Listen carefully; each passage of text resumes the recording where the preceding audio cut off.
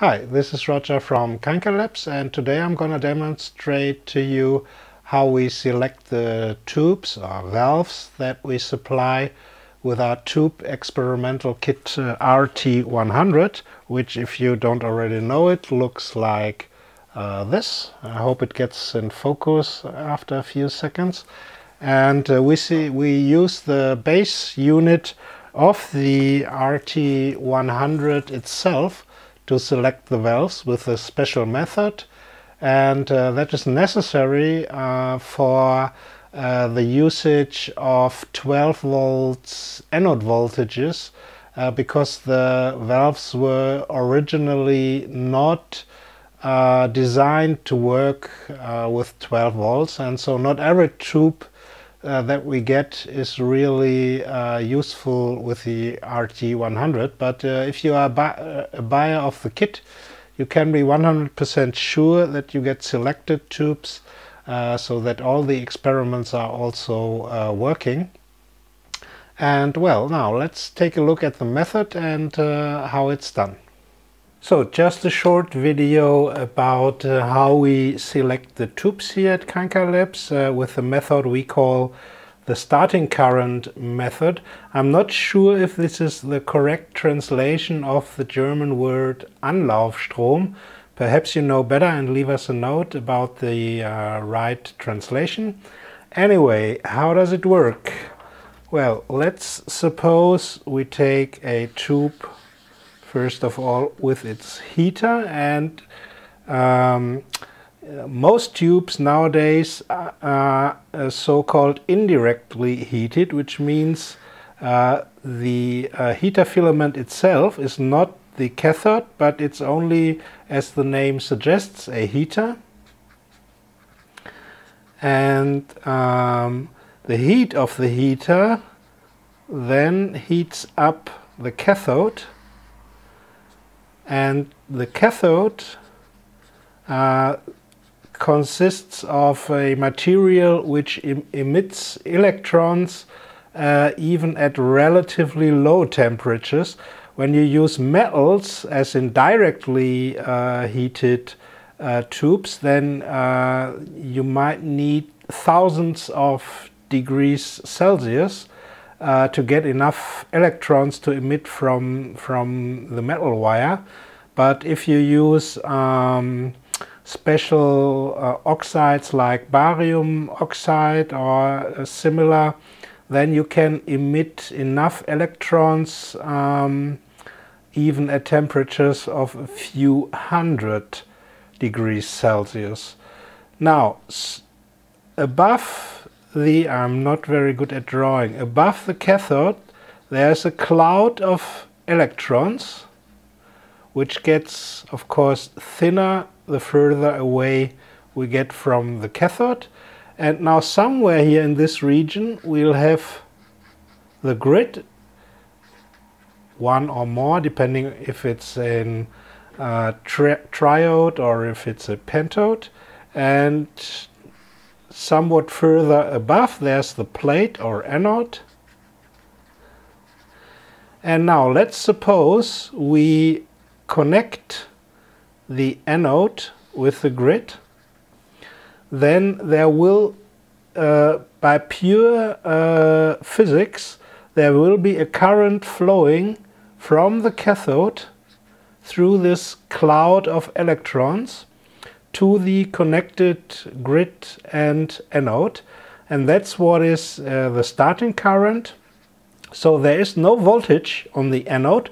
We simply measure the current with a current meter here from the cathode to the connected grid or grids, depending on type of tube, and the anode. So quite a simple method. And what's important about this is in our low voltage experiments, where we use anode voltages of only 12 volts, it's really necessary that there are enough electrons already emitted by the cathodes, because we not only have low anode voltages, we also have low grid voltages. And to have enough electrons being able to fly from the cathode to the anode by only this 12-volt potential difference, because the cathode we suppose is at 0 volts, it's quite important to have enough emissivity of the cathode. And you will see in a minute that there are substantial differences between tubes even out of the same production charge, how large the starting current we can measure here becomes. So let's take a look at our test setup and make some measurements. So this is our test setup for selecting the tubes for our tube experimental kits.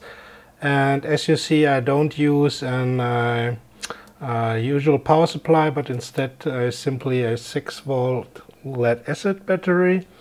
I'm using a combined digital and analog multimeter in milliamps mode, DC current.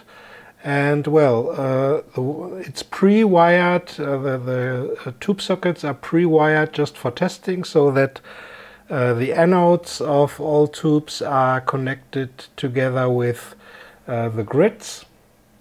And one pin is that I measure is simply the cathode, and the other pin where I measure the current is the connected grids and anode. And now let's take a 6J2 from one bin. Let's insert it. Of course, we have to wait until the tube heats up, which takes around half a minute. But we'll see already that the current is rising. Now the numbers that you can read are behind the decimal point are now microamps, and we see that this tube stabilizes around 24 microamps. Now let's take another one from another bin.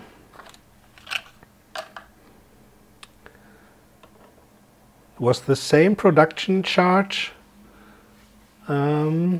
And now let's see what the starting current of this tube will finally arrive at. You already can see that it gets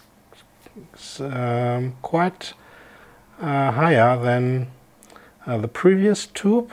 It settles around 90 microamps, 84, 85. And now let's take a tube from a third bin, and you will be surprised how high the starting current here gets after the heater has heated up the cathode. Now this tube apparently gives us a starting current around above 400 microamps, getting near to 500 microamps. So there's quite a substantial difference between the tubes. And well, we select the tubes that way that in the tube experimental kits, those tubes with the highest starting current and with as nearly equal starting currents as possible are binned together. So that was it for today, for a short demo how we select the tubes here for our tube kit RT100. And in a forthcoming part of the series, I'll show you how the same tubes measure with our electronic curve tracer that we use.